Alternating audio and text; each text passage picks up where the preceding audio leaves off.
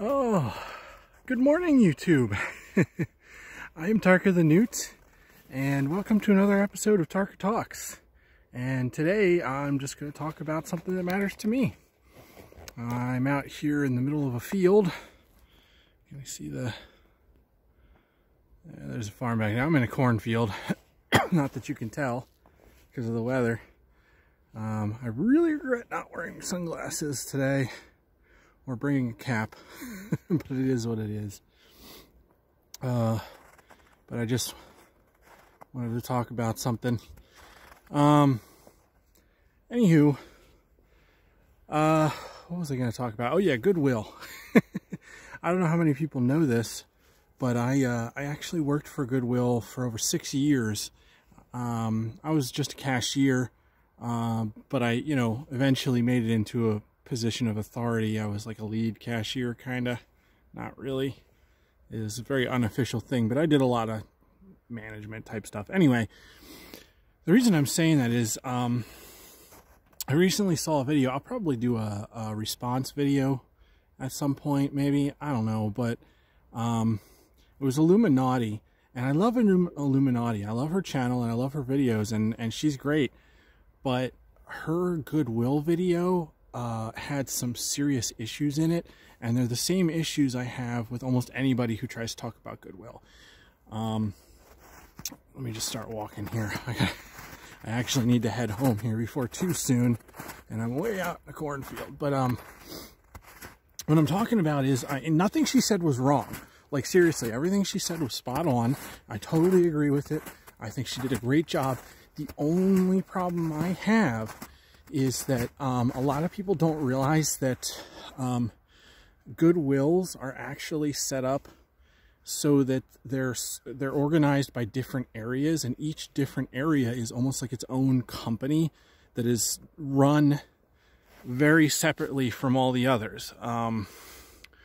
So it's like, the reason I say that is because it's an important designation, because it's like, yeah, there's these locations out west that are terrible. They're using every excuse to pay people like 22 cents an hour and firing people and doing like all sorts of horrible things. Like the one guy was blamed for an accident that resulted in a coworker's death when it was really the company's fault. I mean, they were making these guys use equipment that they weren't trained to use, and then they, fired him.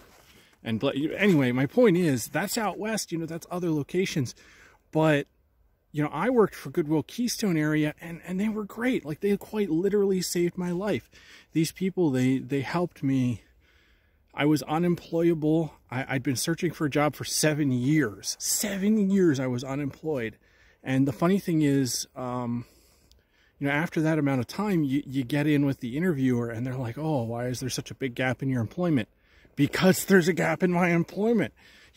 Employers see that gap, and that's a red flag, and they just ignore you.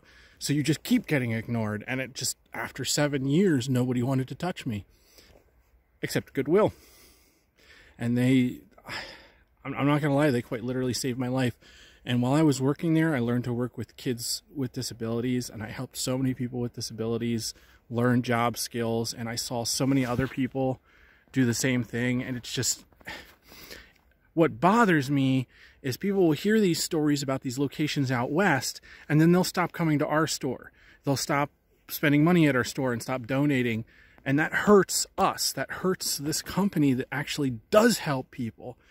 Even though the company is fine. Our company, people come up to us and it's like, oh, your president made X millions of dollars. And I'm just like, no.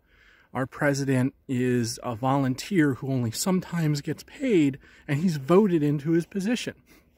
Because we're Goodwill Keystone, and that's, we're separate than those other entities. We're not all Goodwills are connected. And it bugged me because when Illuminati made her video, she said that at the beginning, kind of, and she barely brought it up.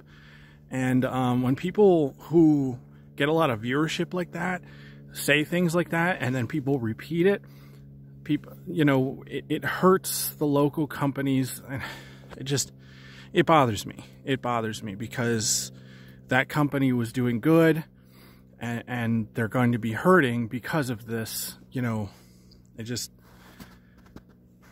you guys know what I'm saying. It just, there was another thing too. Everybody keeps saying, you know, Goodwill, they get their goods for free. And it's like, yeah, people drop it off and don't expect any payment. But, see, here's the thing.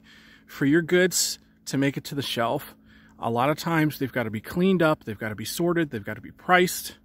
Sometimes they even need to be fixed, which a lot of times we won't do. We'll just throw them away or give them to another charity. In our store, there was a location we sent it out to where they had these big bins that would be just full of stuff, and you would just buy it by the pound, and that's usually where stuff ended up that was broken.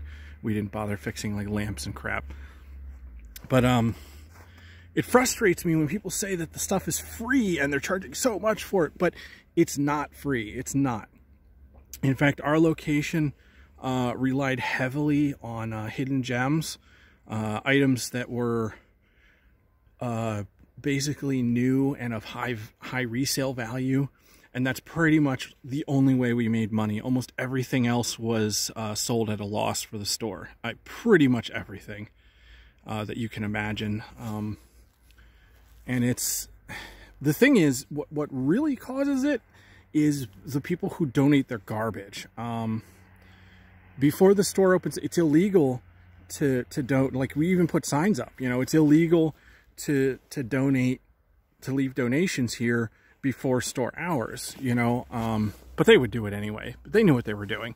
But people would drop stuff off that costs money to dispose of because they don't want to pay for it. So they just drop it off to us. And then we don't have an option, you know. We can't just dump that in the dumpster and shrug it off. You know, we can't dump it off at a Goodwill store. We are a Goodwill store. So it's like, we have to pay to have it disposed of. And that, you know, and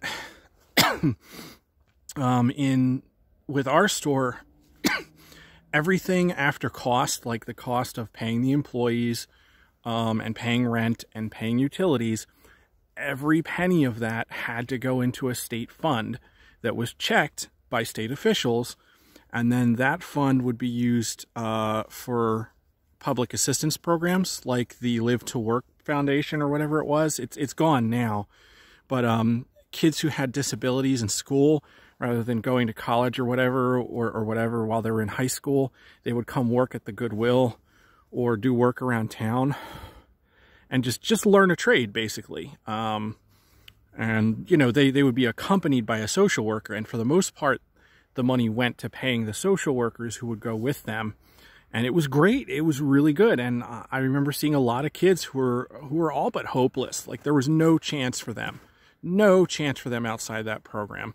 But they, you know, they would turn into these functioning adults despite their disabilities. And it was great. It was great to see. It was great to be a part of.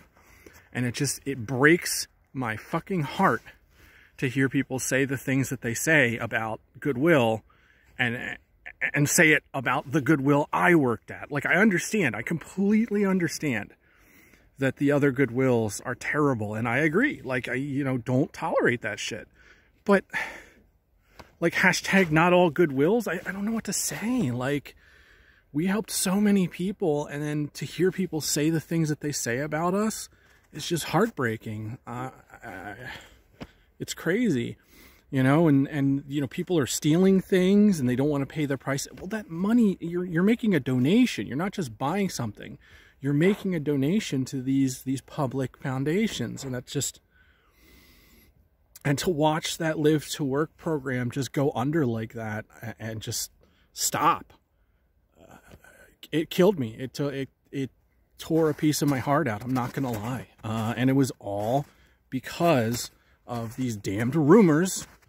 And you know, we couldn't make ends meet. You know, after it was like, I remember it was around 2017 or so. Right before I left the company, it was right after we paid the, you know, they paid the employees, and then, they paid the rent, and then they paid the utilities. And after all that, we ended up sending like $20 to the foundation. Well, we ended up depositing 20 bucks into the state account. And it was like, it was heartbreaking. It was so bad. There were no people. Like, the place was usually packed that time of year too. That's the thing. It just, I don't know. And then I see something like this, these people on YouTube and people online saying bad shit and saying and acting like it's all of Goodwill. It's not. It's not all Goodwill. As a former employee, just if you're worried about where you're sending your donation, like, let me just back up a bit. First of all, I completely understand the misgivings. It's totally understandable, you know, when you hear this stuff, but don't blame your local Goodwill on something that happened in fucking California or Ohio or Arizona, unless that's your local Goodwill. Like, I can't believe I have to say that. Like, it bugs me. You know, people don't understand that there's a difference. And if you're worried, as what I was going to say is, as a former employee, if you're worried about your location and, you know, whether or not you should be donating, you know, or if they're worth your time and money and stuff, just talk to the employees. It's not that hard. Not a manager. Talk to the employees themselves. Just be like, hey, I need some help. And then when you get them over to like a quiet corner or whatever, just be like, hey, does the company treat you well? You know, are you doing all right? Just, you know, ease it into the conversation and you'll get your answer. Chances are. So that's just, I don't know, guys. that was a little more soul searching than I meant to do this morning. I just wanted to talk about that Goodwill thing for a minute. But the reason I left is because of my health. I just couldn't really do it anymore. Oh, there's a big hill here. I just couldn't really do it anymore. It was just too physical, the job I was at, and there were no positions open for me to switch. So I had to go into something else. And luckily, I found work at a front desk at a hotel where I get to sit at a desk and watch YouTube videos and play video games and just check people in. And the most physical thing I ever have to do is walk back and forth to a hotel room because somebody can't figure out how to open their door or whatever. You know, that's it. I got to bring somebody a towel, so that's good. But unfortunately, with all these close downs and whatnot, I may actually be out of that job here soon. You hear that? What the hell is that? Some kind of fire alarm or something. There's a lot of industry around here, so I hear things like that all the time. I don't know what the hell it is. But yeah, I may be out of my job here soon if the hotel closes, and that's gonna kill me. Like, I can't. We won't keep the house. We won't be able to pay that rent. So I don't know what we're gonna do. And supposedly there's this $600 stimulus. That's like one of my paychecks. So I don't know what the hell that's gonna do. I don't know. I'm not worrying about that right now. Right now I'm just enjoying the snow. It's about 20 degrees Fahrenheit out here, so it's very chilly. I am sorry to anybody who lives outside of North America. I have no idea what that is in Celsius, but it's below freezing, I can tell you that. Well below freezing. So anyway, guys, I guess I'll just end it there. I didn't make the full 15 minutes like I wanted to, but I thought I could stretch it out by talking about the weather and stuff, but I don't know what to say. Thanks for watching, everybody. I appreciate the enthusiasm and support. I like taking you on a little walk here. Maybe in the future I'll walk through town, show you guys what New Holland looks like, the town I live in, and show you all the shopkeepers and all that good stuff. It's fun. It's a cool little town. I'm really proud of this place. Despite it being farm country, people are very accepting and open-minded. We all grow up being around people who are bilingual and of different races.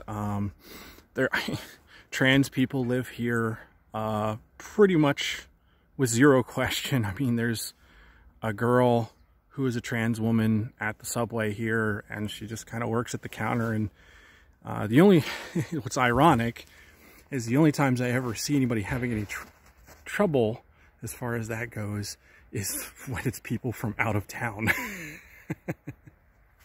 So anyway, that was my bit. Thanks for watching, guys. I appreciate you. I'll see you on the next episode.